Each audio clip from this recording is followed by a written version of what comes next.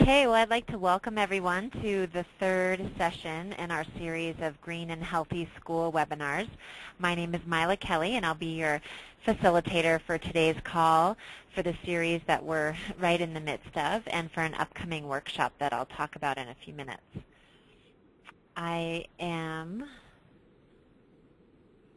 There we go. I'm the coordinator of a program called Peaks to Prairies Pollution Prevention Center, which is a pollution prevention center for EPA's Region 8, which is basically the Dakotas and the Rocky Mountain states. And when I say pollution prevention, we just mean that we work on environmental problems by trying to eliminate or reduce waste and pollutants at the outset of a project rather than through the treatment or disposal of a pollutant at the end of a project. So, for example, moving from a traditional cleaner to a green cleaner is an example of pollution prevention because you're substituting a potentially hazardous product with one that's less harmful to the environment and human health. We're based in Bozeman, Montana. We're at Montana State University's Department of Extension, the Housing and Environmental Health Program. And basically what I do is connect people who have questions with people who have answers on a variety of topics that relate to pollution prevention. And healthy schools is one of those topics, and that's why we're all here today, because we care deeply about our children's health. And we've put this series together with that in mind. We started out with talking about indoor air issues in school and why that's so important and about asthma. We moved on to ways that you can improve your indoor air with integrated pest management and green cleaning. Today we're going to talk some more about improving your indoor air through eliminating toxic chemicals in your school. And next week we'll talk about reducing your energy conservation waste footprint. And we'll wrap it up with trying to get a handle on how to write the best grant application that you possibly can to maybe address some of these issues. So all of these presentations that we've already had are posted on our website, tribalp2.org. If you look over on the side there, it's on this registration form, www.tribalp2.org, if you'd like to see those. We're going to wrap all of this information together into a one-day workshop format as well. So that will be in Billings, Montana on June 16th. So if you have anyone who might be interested, or if you want to get some more in-depth with some of these topics, please contact me for more information about attending. The workshop is free. Travel scholarships are available, and it will be at the Bighorn Resort in Billings, Montana. So here is my contact information, and again, this will be on the website, on the Tribal P2 website if you don't get a chance to copy it down right now. But my email is mila.kelly@montana.edu. So just a couple of housekeeping notes before we get started here with our presenters. Everyone, all of you in the audience are muted, so we can't hear you, but we can interact through the question pane. So if you look on your, you should have a little toolbar, a little screen that has a question pane on there. And if you type a question into there, I can see it and read it, and I can get back to you either through, I can either answer you through a chat, or I can facilitate asking our presenters today. So please do answer, submit your questions as we're going through the presentation as they come to you, and then I'll feed those to our presenters. And again, our presentations will be posted at tribalp2.org. So with that, I'm going to introduce our first speaker. We've got a great lineup today. I'm going to introduce our first speaker, who is Matt Lingenfeld. And Matt is the Chemical Initiative Coordinator at EPA's Region 8, which is located in Denver.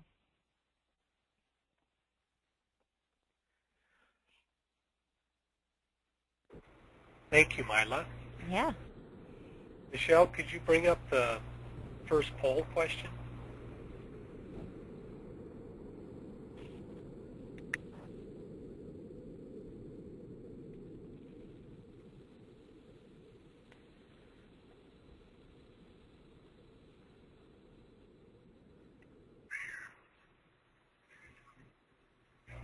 Okay, we've got a question for you that we'd like you to answer before we start, so we can see how you've done with the presentation. So one of the most important first steps to properly manage chemicals is to stock up on chemicals, conduct an inventory of chemicals, or call the bomb squad. So if you can answer that for us, we'd appreciate that.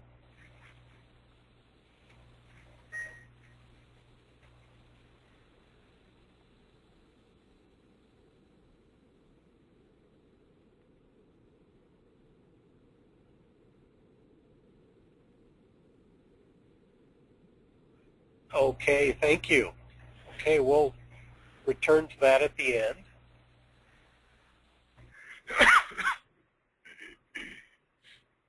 Okay, so in EPA Region 8, we've been working on,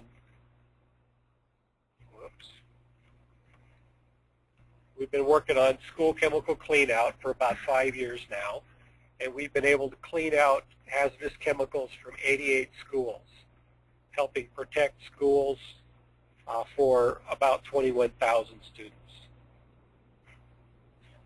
And our purpose is to ensure that schools are free from hazards associated with mismanaged chemicals. We find that some of our greatest challenges are that we don't have an inventory of chemicals, so we really don't know what is in the school to begin with. Our next biggest challenge is to determine, once we have a list, which chemicals are safe and which ones are unsafe and which ones should be cleaned out. And then finding funding for that clean out is a challenge. In Colorado, they have a number of regulations for chemicals in schools that you can see on the screen. And the other states in Region 8 do not have any regulations for schools per se. There are a few other states in the United States that have regulations, but most of them do not.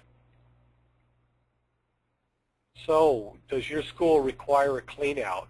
Well, if it looks like this one, it probably does.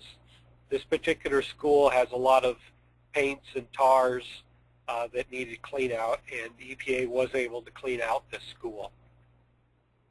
If your school looks like this, it probably needs a clean out also. So we find that there are a lot of schools that have a lot of chemicals, and maybe only 2% of those chemicals are ever used by the school. If they're not commonly used and they're not safe, we maintain that they should be cleaned out. So another thing that we like to see is a school-wide assessment, because chemicals can be found in a lot of different places in the schools. And this could include closets, shops, art and drama areas, locked areas, laboratories, warehouses, maintenance areas, and sheds, in buildings and grounds. So we're going to look at some materials that have been found in schools in EPA Region 8. Here's a 1-liter can of benzene that was found in a biology laboratory. This particular container has never been opened, and it was kept with the acids, and the container was starting to degrade. You can tell by the rust. It's a steel container, and eventually this would have leaked. Benzene is a carcinogenic compound that could potentially cause cancer, and so we don't feel it's appropriate for benzene to be in any school. There are many chemicals that we find in schools that we don't believe should be in the schools. And this particular box of chemicals was kept by a teacher. The teacher kept all of the chemicals that they considered to be highly toxic or bad in one box, and potassium cyanide was kept right next to an acid. And if these two were to combine, it would create hydrogen cyanide gas, which can be deadly. In this particular school, there's a Gatorade bottle that's full of mercury. There's 21 pounds of mercury in that Gatorade bottle in the corner. And it's likely that there was mercury vapor that was coming from this bottle, and the students were sitting about 20 feet away from this storage area. And here's another chemical that was found in a school in Region 8. This is hydrofluoric acid. This is a very strong acid, if you were to get it on your skin, it would burn you, and it could get into your bones and could cause quite a bit of trouble.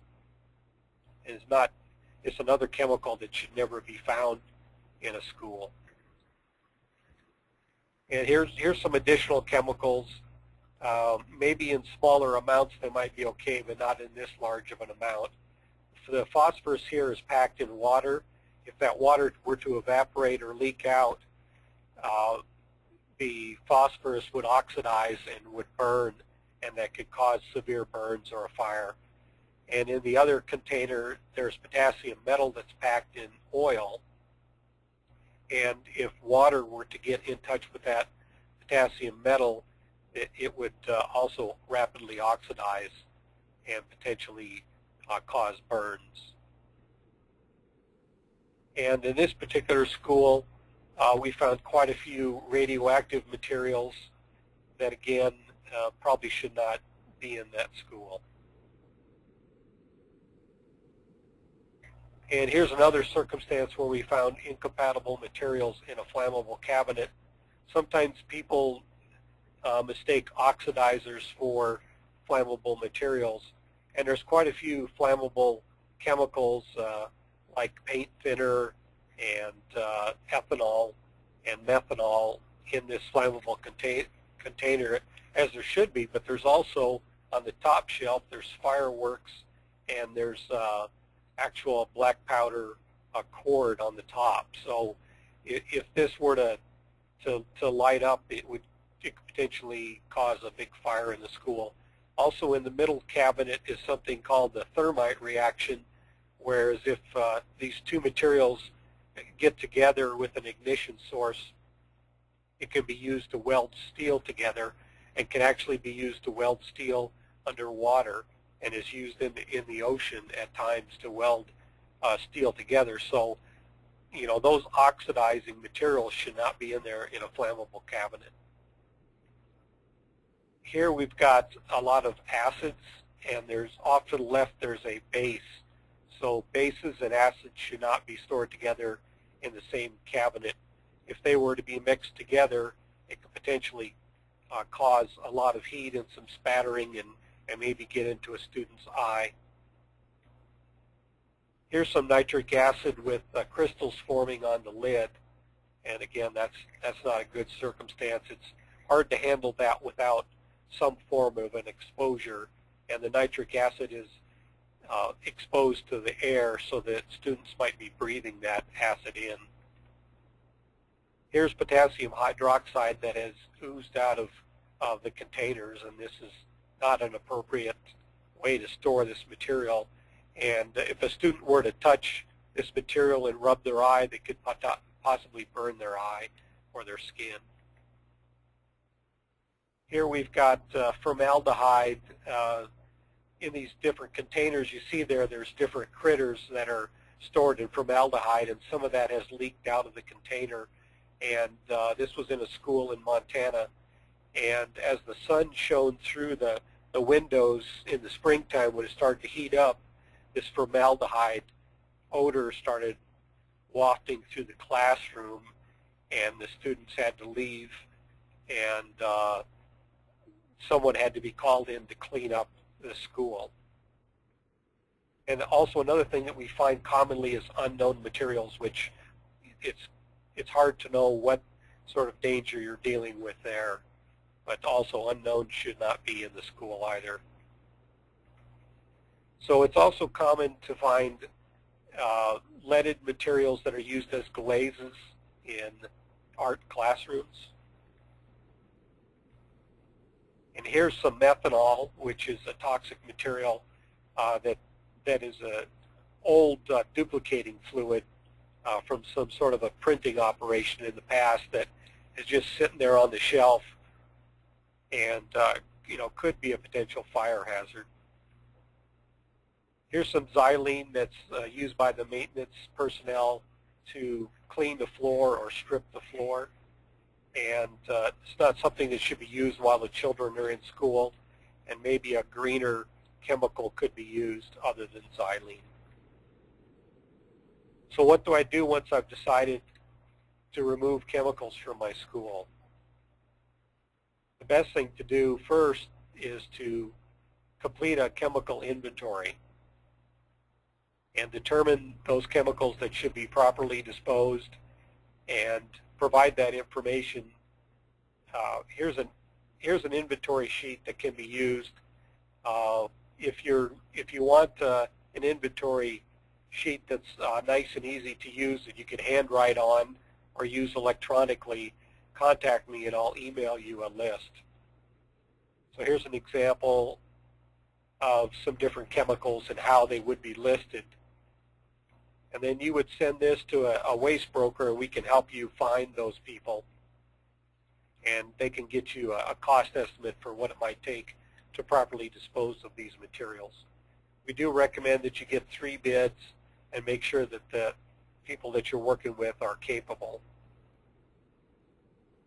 So once you've decided to clean out your school and you found the funding and you found the appropriate waste broker and you have a contract, if they're doing it right, they'll come in and they'll pack these materials by hazard class.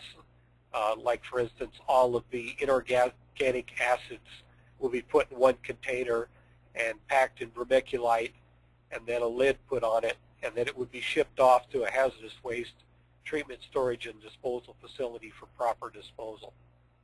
And here's a common clean out and the different materials that have been put by category into different drums and pails for shipment to a treatment, storage, and disposal facility. So I mentioned earlier that it's not likely that your school is regulated. However, if hazardous waste is involved by EPA's definition, it is possible that your school might be regulated by hazardous waste regulations. So that's why you want to involve a waste broker or contact your state or EPA for help to work through those regulatory hurdles. So our goals for your school are to remove hazardous chemicals, to help you manage your chemical inventories, and promote pollution prevention techniques and best management practices to reduce hazards. So if you have any additional questions, please feel free to call me, and there's my contact information. Now, normally we would pull up our poll question to see how everyone had done, but seeing how everyone got the question, I don't think we'll need to bring it back up again.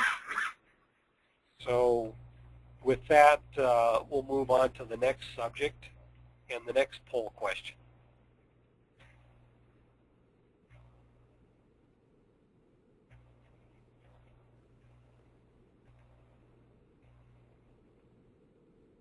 So Michelle, could you pull up the poll question for the PCBs? Okay, thank you.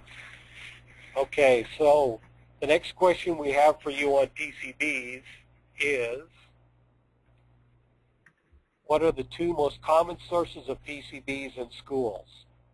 Roofing and siding materials, lunch trays and plastic milk containers, or caulk and light ballast? So if you could answer that for us, we'd appreciate it.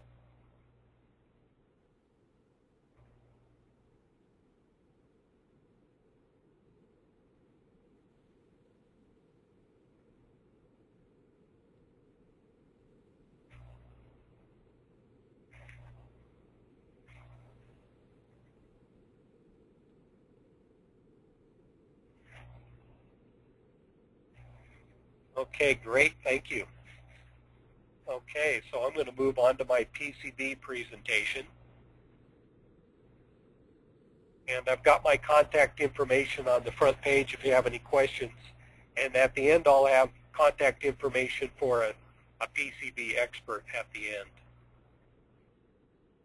So PCBs are an organic compound, an organic molecule, and they're an oil that they're a man-made compound, and it was made for purposes of heat resistance, and it was found to be very useful around transformers to cool. And so a lot of PCBs were used for different electrical purposes. Looks like it's jumping forward on me. Okay. So unfortunately, PCBs have been able to get into the environment, and humans have been exposed to PCBs as well as other animals and wildlife. And it's common for humans to be exposed to PCBs through eating fish. And PCBs get into our food chain and they bioaccumulate, and they can be found especially in fish, meat, milk, and eggs. So here's an example of how PCBs are biomagnified in the food web. And you can see the little red dots on the different organisms and animals indicate the higher it goes up the food chain, the more concentrated the PCBs are. So you can see that the orca has some of the highest PCB levels. So for humans, some of the potential health effects are immune deficiencies, reproductive or nervous system difficulties, and increased risk of cancer. So EPA has found through studies that PCBs are of a concern in a health environment, and we have since learned that there are PCBs in schools, and the concentration can be at a level that is of a concern. So PCBs were found in caulk in schools that have been built or renovated between 1950 and 1978. And PCBs have also been found in light ballast manufactured before 1979. So we definitely would like to see schools remove any PCBs that they might find in their school. And we also want to point out that it can be a major and expensive undertaking. So we're going to talk about caulk in schools first. So here's an example of caulk in a school that may or may not have PCBs associated with it. Here's another example. The caulk is quite often used in the cracks.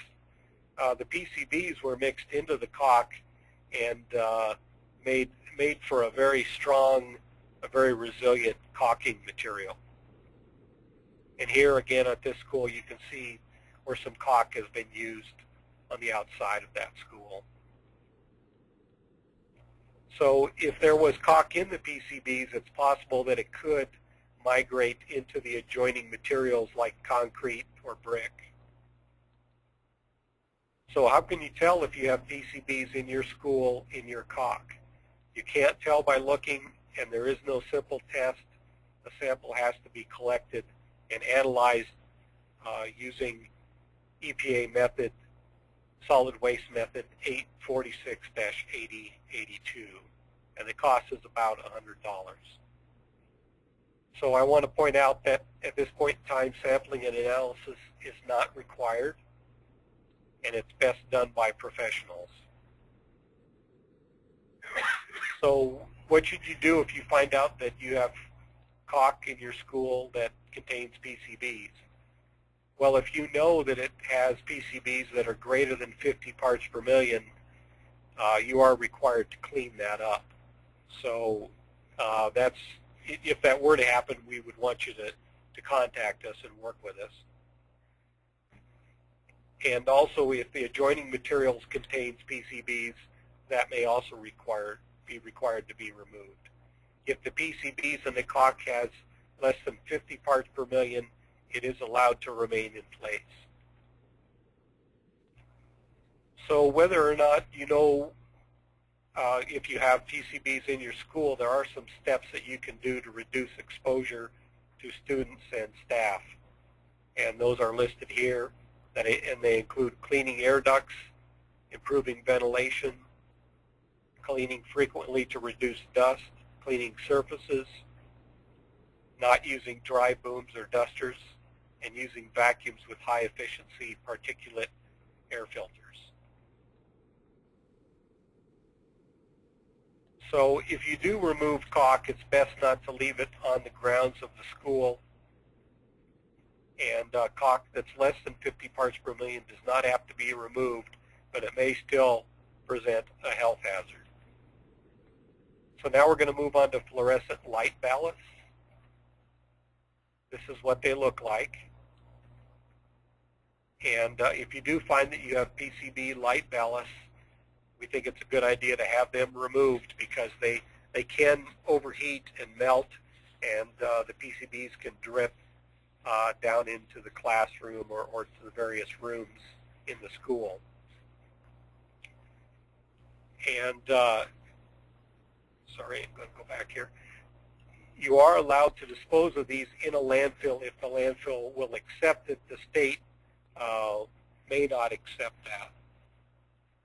And again, that's something that we would like to see you give us a call on when you get to that point. We don't recommend that you dispose of the ballasts in a landfill. We recommend that they be disposed of in the same manner as I showed for school chemical cleanout. And then there's a caveat. If you do dispose of them in a landfill, there could be a liability if the landfill finds out at a later time that they have been disposed in the landfill. They could come back on you using Superfund regulations. So, you know, it's not something that we recommend. We just want to point out that it can be done. There are other sources of PCBs in schools. Potential sources are paints, carbonless copy paper, transformers, and capacitors. So here's a picture of a transformer. It's common for smaller transformers to be located at schools. They're often on a light pole, maybe near the property boundary. And here's an example of some capacitors. So if you want further information, here's some web links that you can use to gather more information. And if you do have any questions, we recommend that you give us a call. And here's the number for our PCB expert here at Region 8. So with that, can we move back to the poll question, Michelle? Okay, so here's the same question that we asked earlier. We're going to test you and see how you did, see if you learned something. So if you could answer this question again. The two most common sources of PCBs in schools are roofing and siding materials, lunch trays and plastic milk containers, caulk and light ballast.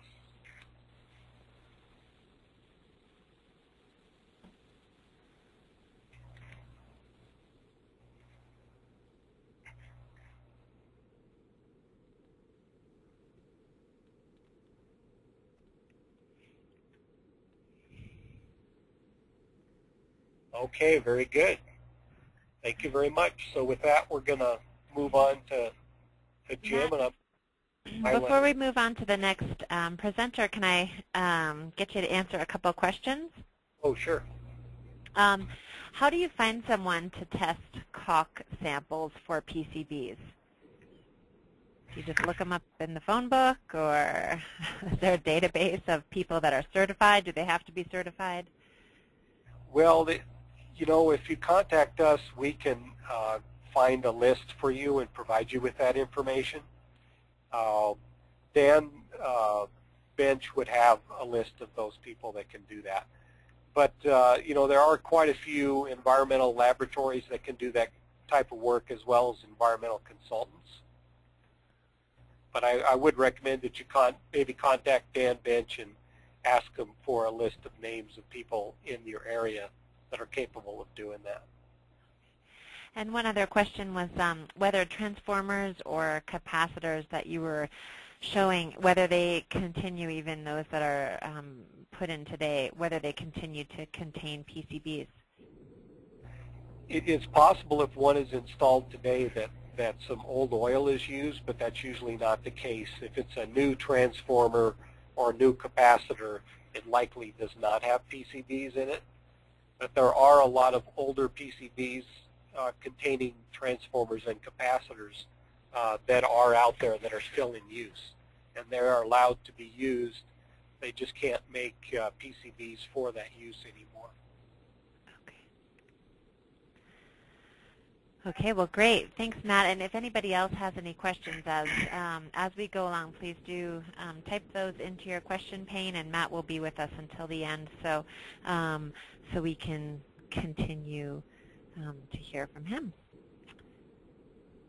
And so with that, we will go ahead and move on to our next presenter, who is Jim Malley. He is the lead and asbestos inspector for, again, for EPA's Region 8, which is, and he, I believe, is also based in Denver, and he is going to join us in just a moment.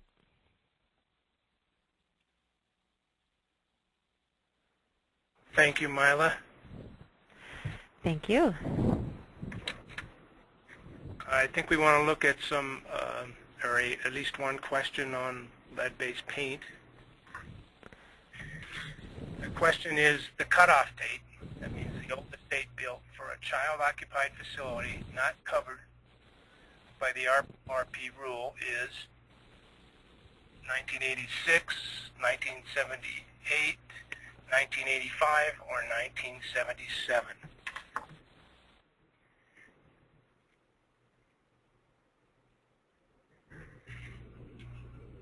All right, well, my name is Jim Malley. I'm an inspector with the EPA. I do inspections for lead and lead-based paint and asbestos. And we're going to talk about lead-based paint in schools. Why are we concerned about lead? Well, lead is dangerous to children, especially children under 6. Children under 6 tend to crawl around on the floor, get dust on their hands, and then put their hands in their mouths.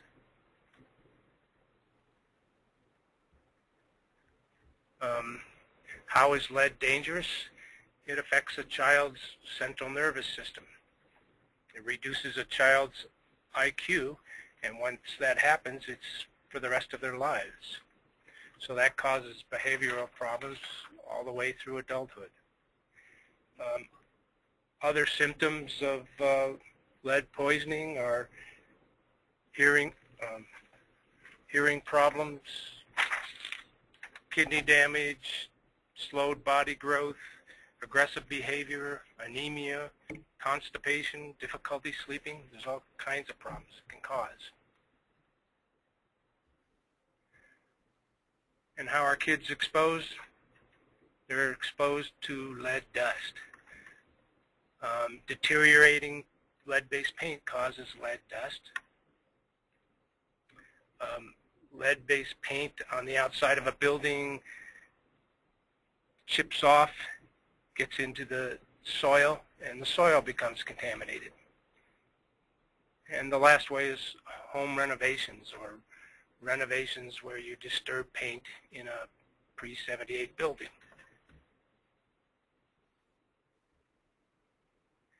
So the EPA came out with a new rule last April, or actually April of 2010, and it talks about lead-based paint hazards, target housing, and child-occupied facilities. I'm going to define those. First of all, RRP stands for Renovate, Repair, and Paint Regulation, also referred to as Renovate Right. Target housing is any housing built prior to 1978. And a child-occupied facility is a facility where children under 6 regularly visit. That means if you have a kindergarten and it's in a building built before 1978, this rule applies to your school. And who exactly is affected by the regulation? It's the school maintenance workers and or the contractors that the school hires. And what does the rule say? It says in schools, maintenance persons that disturb painted surfaces must work for a certified employer. That means the school must send a check and a some paperwork off to Washington and become certified. They must have trained workers, one of which must take the certified EPA RRP training, 8-hour training. The rest of the workers need to be trained by that person after he's got his certified training.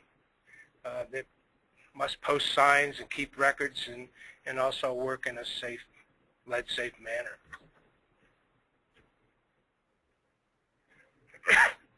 There are some exclusions to the rule. Homes built in '78 or later, housing for the elderly. Basically, if you're in a school, a pre-'78 school, and you have no children under 6, then you would be exempt from this rule. Also, if you're disturbing less than 6 square feet of painted surface inside or 20 square feet of painted surface outside of a building.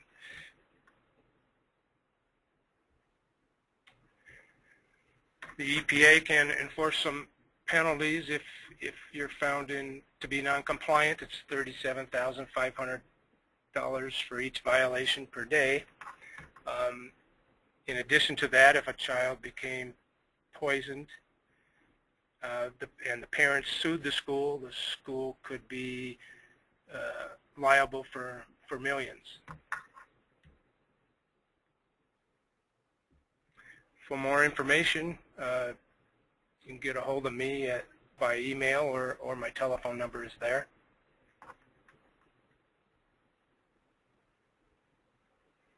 And that's the end of that. I guess we want to see the poll question again. The question again is the cutoff date, the oldest date built for a child-occupied facility not covered by the RRP rule is 1986, 1978, 1985, or 1977.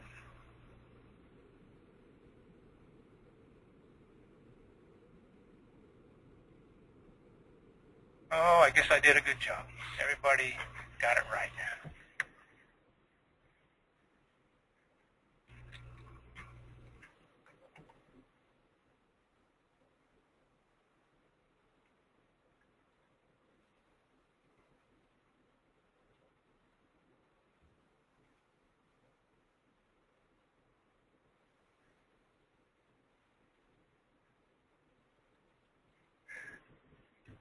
Okay, I guess, oh, there it is already. All right. The poll question is, asbestos is dangerous even when it has not been disturbed. True or false?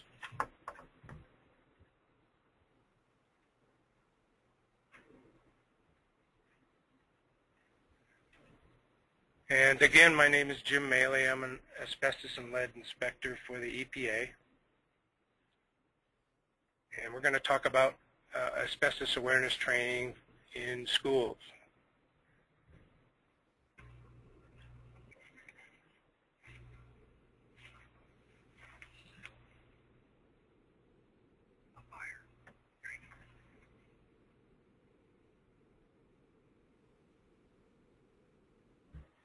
What we're going to talk about is what is asbestos. You're going to see a little video on how asbestos gets into the body and a little bit about the health effects, identification of asbestos building materials, and the applicable regulations. What is asbestos? It's a natural occurring mineral. It's a metamorphic rock. And it was added to a lot of building materials to add strength or soundproofing or fireproofing. It has a lot of good properties. In fact, they haven't found a lot of other materials that work as good as it does.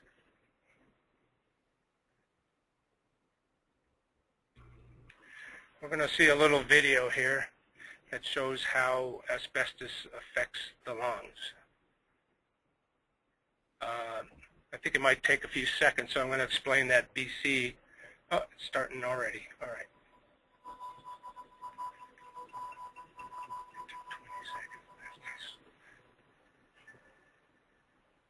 Asbestos is a fibrous mineral that's resistant to chemicals and heat and very tough in volume.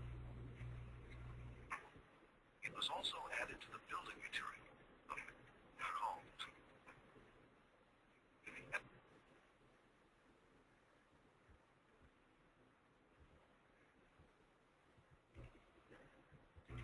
Is releasing the asbestos fibers into the air.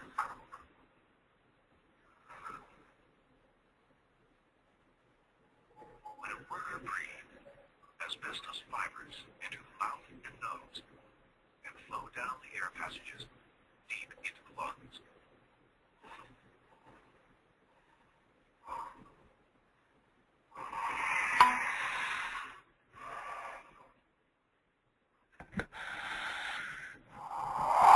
The fibers lodge in the delicate lung tissue where oxygen is absorbed into the blood.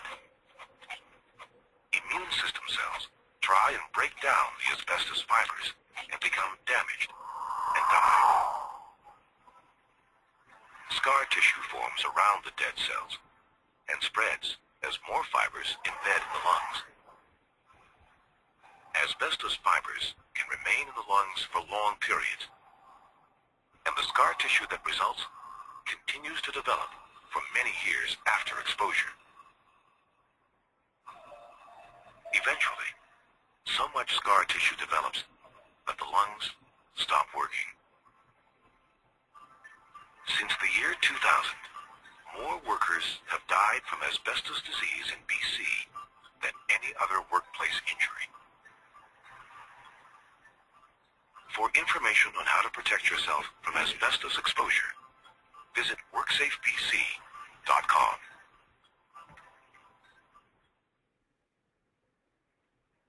It's interesting to note that that video was made in British Columbia, and one of the largest asbestos mines is in Quebec, Canada. The people in Quebec seem to think that asbestos is fine.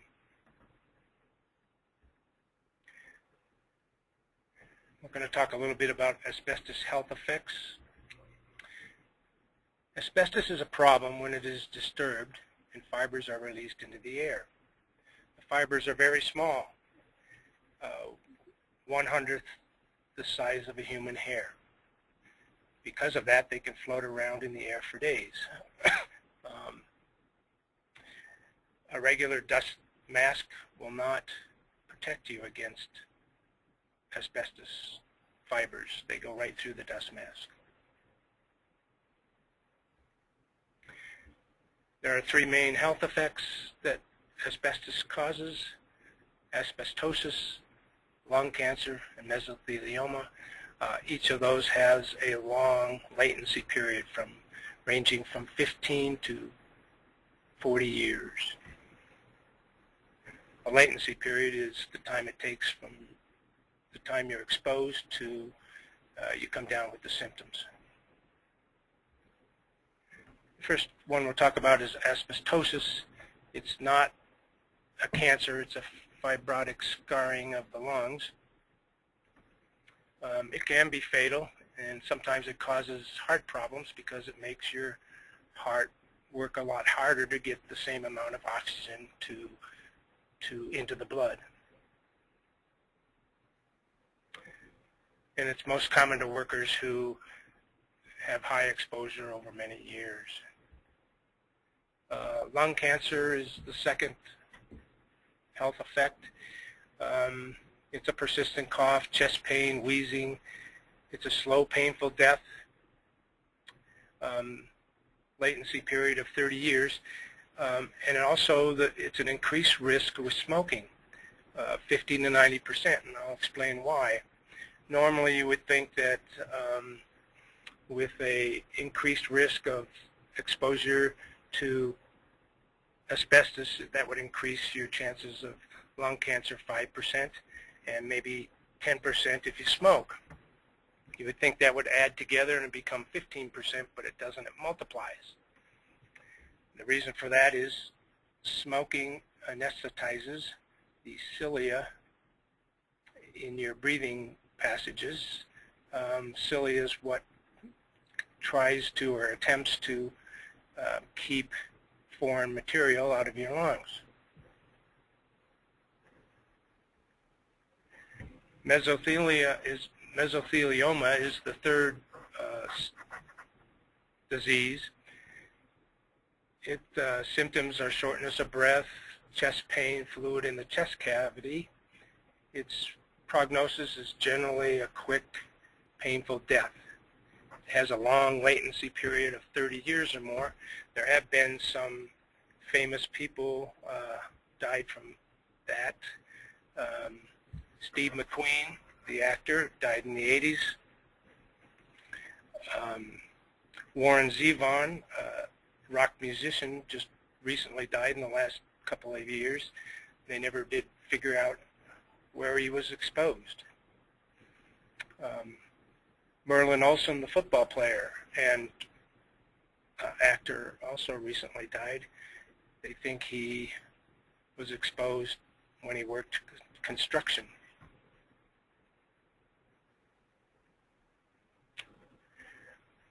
There are two classes of asbestos-containing building materials, friable and non-friable. I'll explain what friable is. It's a material that can be crushed up in your hand. These are exceedingly dangerous because they can be so easily broken up. There are also three main types of asbestos-containing building materials: thermal system insulation, surfacing materials, and everything else is put into miscellaneous. Thermal system insulation is the insulation on pipes and boilers and ducts. It includes the elbow and joint muddings and can be subject to significant damage because they're usually friable. Here's a picture of some TSI on a damaged TSI on a pipe. This is a picture of what we call air cell. It looks like cardboard from the end, and it's about 70 to 80% asbestos. Here's an example of how easily these TSI can be damaged.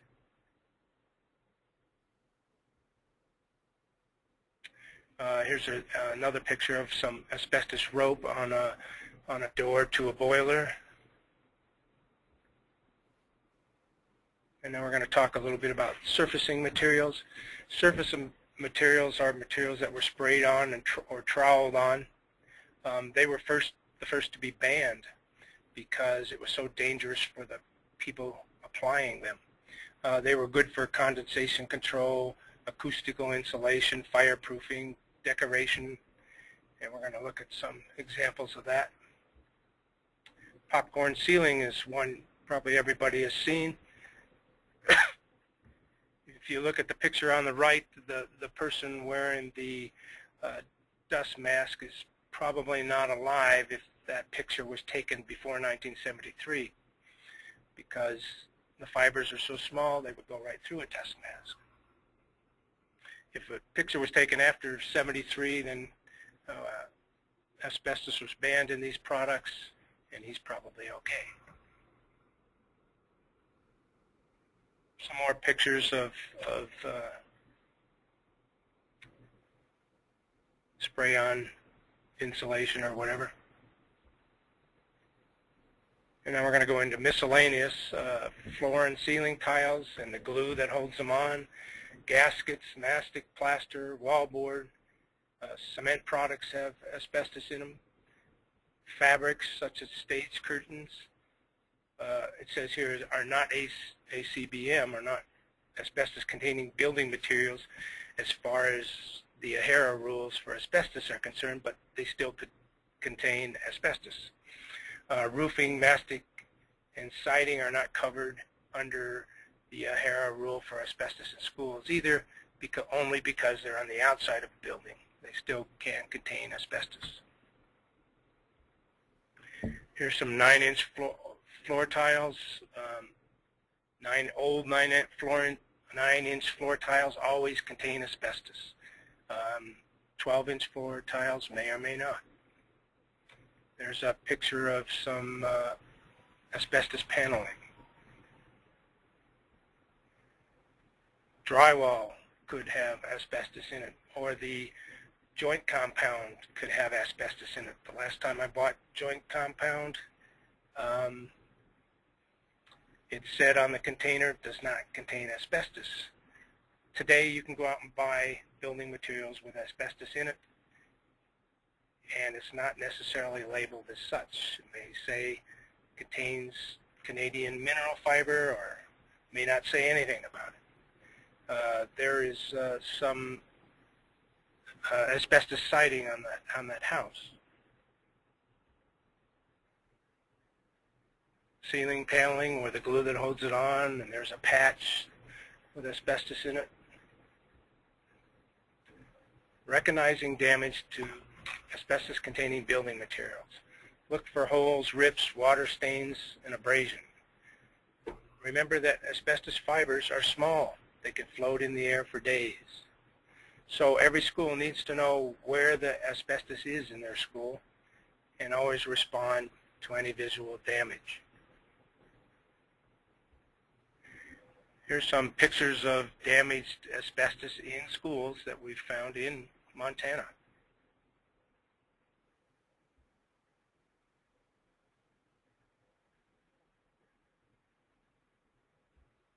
There's a boiler. Hopefully these have all been cleaned up by now. This one I heard was an electrician went in there to do some work and had to cut through that and didn't even know it was asbestos. A little bit about the regulations, the HERA rule. It applies to all public and private non-profit schools. It requires inspections every 3 years, training, notifications, labels, a designated person, and a management plan. Even if the school is asbestos-free, you're still required to have a designated person. This person is the only person that can prevent the reintroduction of asbestos into the school. A little bit about a HERA training. A designated person is required to have some training, and we have a self-training manual. Once that person reads through the manual, he can actually give the 2-hour asbestos awareness training to the rest of the, or to all of the custodial and maintenance people. Custodial and maintenance people are required to have this training once, according to the EPA, but OSHA requires it yearly. The 2-hour asbestos awareness training allows people to work around asbestos, not on asbestos. If you need to work on asbestos to do small jobs, you're required to take the 14-hour training. Another law that pertains to asbestos in schools and asbestos off the schools is called NESHAP, and it deals with the renovation and demolition activities. It requires that all buildings, before you renovate or demolish them, be inspected for asbestos, and that means even if the building was built yesterday. It requires notifications, notification to the EPA if it's on tribal lands, and to the state that you're in if it's not on tribal lands. It requires proper methods and proper disposal of the friable asbestos. Contact information, if you're in Montana, contact me. There's my telephone number and email address.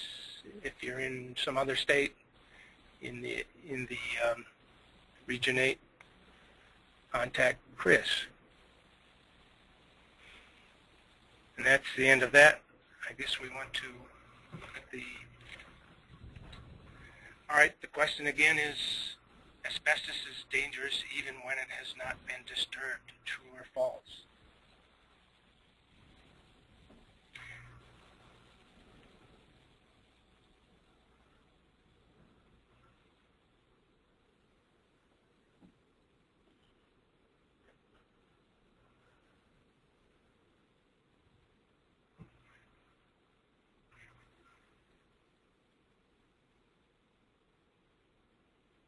Ooh, I guess I didn't do a good job on that one. The answer is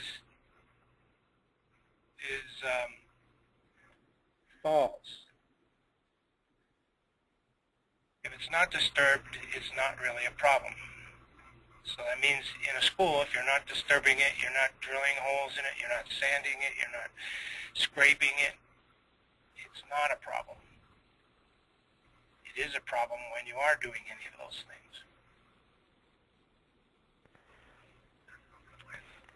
Jim, I got a couple questions for you if you'll take them. Try. Okay. One is whether children are more susceptible to asbestos health concerns than adults. Yes. Young children's growing bodies seem to take in lead more readily than adults. Also, small children crawl a lot, get dust on their hands, and are constantly putting their hands in their mouths, so they're exposed more often. I think that's it. Okay, great. And so sort of a, I guess, well, another question is, why can you buy building materials with asbestos if it was banned in 1973? Not everything was banned in 1973. Spray-on materials were banned in 73. I think in 89, most new uses were banned in the U.S. 2 years later, 91, the courts overturned that, saying it would put too many people out of work. Sad but true. So are products required to be labeled as containing asbestos then? No, they are not. The only way to determine if they contain asbestos or not is to write or call the manufacturer.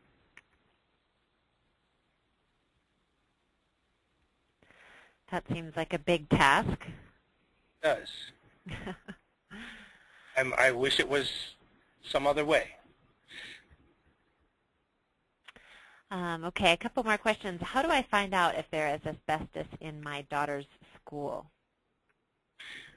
The simplest way is to go to the school and request to look at the asbestos management plan. Every school is required to have one, even if they're asbestos-free. And it's supposed to be available to the public. So are all schools required to get tested on a regular basis then? Well, I shouldn't say all schools. All schools that contain asbestos are required to get re-inspected every 3 years. Once they become asbestos-free, they don't need to be inspected anymore, but they're still required to have an asbestos management plan. They are required to have the paperwork that shows that they're asbestos-free. That's supposed to be available to the public, and they still need to have a designated person that knows about asbestos to prevent the reintroduction of asbestos into the school. Great. Well, that's all the questions I have. If anybody else has anything else that they're wondering about or dying to ask these guys, please go ahead and do that now. Of course, as I said, all of these presentations will be posted at tribalp2.org, so you can just go to that homepage and click on, you'll see the icon for today's presentation, Toxic Chemicals in Your School. It won't be up right now, but by tomorrow it should be. Go to the icon, the Toxic Chemicals in Your School, School Chemical Cleanout, PCBs, Lead, and Asbestos, and those presentations will be posted. So all of those contact information, emails and phone numbers, if you didn't get a chance to copy those down, you can go ahead and look at those. And if you want to send any of your colleagues to the website to look through the presentations, we also have a recording on there, so they can go ahead and listen to what our presenters spoke about today. And other than that, we have next Tuesday, same time, same place, we have Reducing Your Footprint, Energy Conservation, and Waste Reduction.